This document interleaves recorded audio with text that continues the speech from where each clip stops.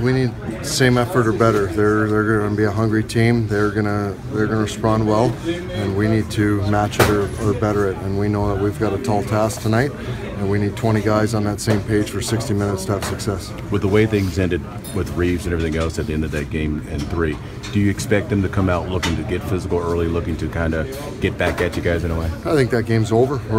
We put it behind us. We haven't carried anything over, and we got to reestablish our game from the drop of the puck. And whatever happened in that game doesn't carry over, and we need to start from square one. And that's our mindset in here.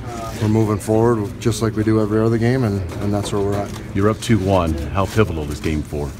Well, it's a home game. It's an opportunity to win another game on our quest to winning 4 against this team before they win 4, and that's the way we need to look at it.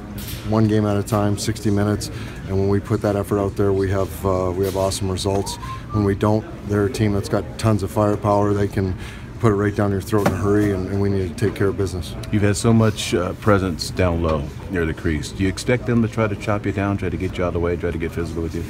There's some battles in front on both sides of the rink, and it's going to continue to be a pivotal point of the series is who's winning those net front battles, and we need to spend more time, more bodies, more pucks in their end than they have in ours, and try to weight the averages on our side. And when we do that, again, that's part of our recipe.